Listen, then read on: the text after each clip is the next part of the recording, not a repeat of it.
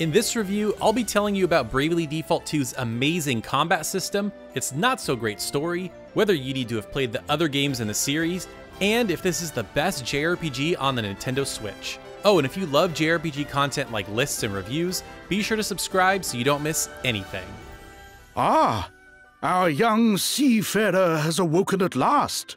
The story in Bravely Default 2 is about as generic as it gets, but I think that was done purposefully as the development team wanted to retain that classic JRPG feel. You begin the game washed up on a shore with no memories and are aided by a young girl and an old man. After a few encounters that I won't spoil, you're eventually joined by two other travelers, Elvis and Adele. The two are traveling the world in search of asterisks. These are powerful stones that grant the wielder unique abilities. From a gameplay perspective, they grant you new jobs, which I'll touch on a little later. The young girl that rescued you, Gloria, is on the hunt for 4 elemental crystals which have been scattered across the world. The 4 decide to travel together as they'll be able to help each other out on their respective quests. And for those that are wondering, no, you don't need to have played the other 2 games in the series. This is a brand new story and set of characters that you can start fresh with. As I said in the opening, the story is just okay and probably won't be your main driving force to finish the game. If you've played an RPG before, you've seen this story. You and your companions are collecting MacGuffins and trying to stop an evil bad guy from taking over the world. Pretty standard stuff. While the individual characters can be interesting at times and the game does make a solid effort to give them compelling backstories, the way story segments are presented feels flat. About 95% of the story moments are in this almost visual novel style presentation where characters are just standing and talking to each other. What contributes to this flat feeling are rare story moments with cinematic camera shots using in-game environments. While I understand doing this for every story segment would have taken up a ton of resources, I would have liked to have seen this presentation style a little more often. This presentation style being in the game at all gave me this feeling of what could have been. It's a shame because Bravely Default 2 does have some pretty outstanding voice performances. They do a great job of fleshing out the characters and giving weight to a number of surprisingly heavy moments. One way Bravely Default 2 tries to flesh out its core cast is through party chat. These are basically skits like you would find in a Tales game that provide supplementary dialogue. Personally, I hate these. They just feel lazy. If you want to give some extra depth to your characters, do it properly through in-game cutscenes or heck, even in the visual novel style. Overall, this is far from the worst story I've seen in a JRPG, but Bravely Default 2 showed so many flashes of potential that it ends up feeling like a bit of a wasted opportunity. Wow. Tough crowd. The gameplay, in particular the combat and job system, is where Bravely Default 2 truly shines. It implements a turn-based combat system with a party of 4, with other characters occasionally joining the party during certain story sections. Its signature Brave and Default system that the series is named after makes a return. Essentially, during a character's turn, you have the option to defend, or default, and store up a turn to use for later. You could also activate Brave, granting that character up to 3 additional actions that turn.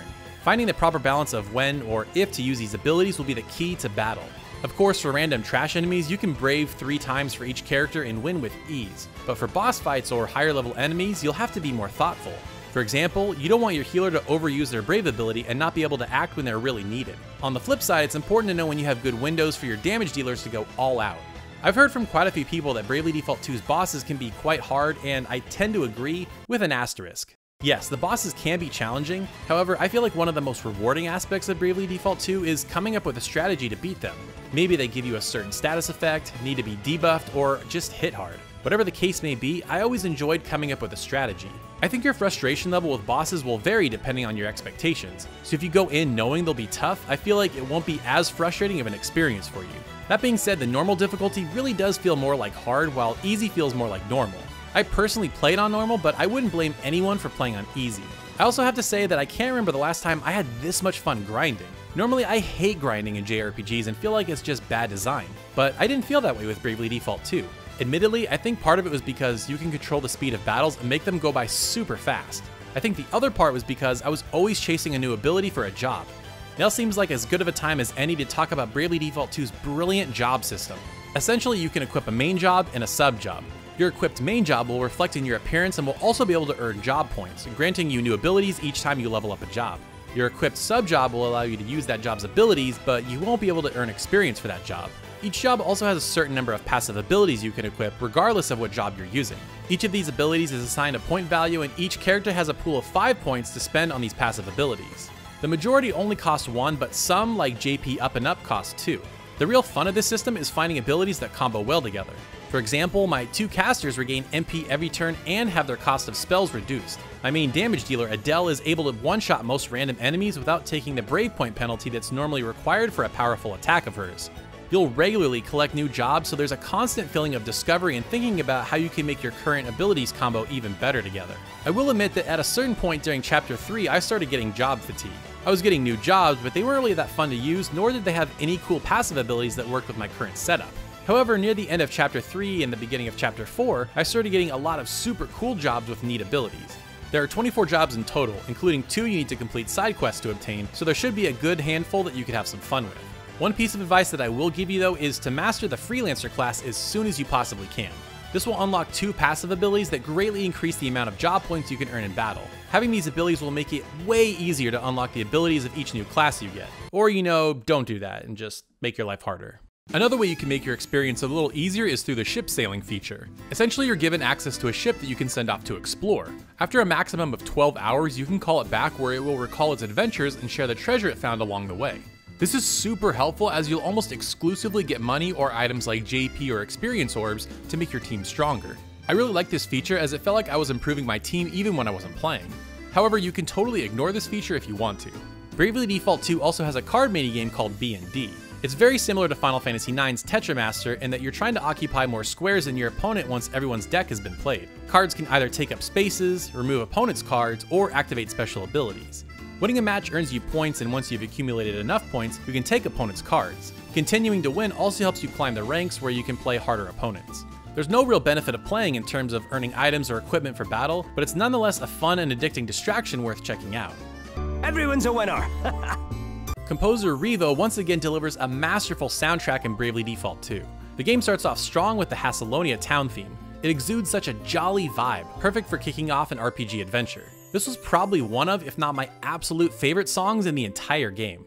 Other town themes are equally as melodic, making liberal use of chimes throughout. Outside of the game's main theme, another standout track is the battle theme. It's so high energy with its bombastic horns and epic string section. Even when you're fighting the most mundane enemies, you'll be in the mood for a fight whether you like it or not because the music is that good. Let's talk about the art style for a minute because it's certainly been the center of a lot of debate. While I personally love the environments, something about the character models just feels off. I don't know if it's that the characters are more realistically proportioned or that the art style for the characters doesn't quite match the environment's more painterly feel like in the 3DS games. They don't look bad by any means, and you'll certainly get used to the look as the game goes on, but I feel like a little something got skewed when transitioning the art style from the 3DS. That guy's a real piece of work. Bravely Default 2 is a wonderful JRPG with a classic feel. The combat is deep and challenging, the job system allows for a ton of experimentation, and its music is downright magical. While I personally hold games like Octopath Traveler and Dragon Quest XI's in higher esteem when it comes to JRPGs on the Nintendo Switch, however, Bravely Default 2 comfortably sits among the best the console has to offer. If you love classic-style JRPGs and great turn-based combat, then you should absolutely consider adding Bravely Default 2 to your collection. Now, if you want to hear about other great JRPGs you should consider adding to your collection, click into this playlist right here where you can watch my reviews for games like Ys 9, Persona 5 Strikers, and tons more. And if you love JRPGs and want to stay up to date with the latest reviews and other fun videos, then be sure to subscribe so you don't miss anything. Thank you so much for watching, and we'll see you next time.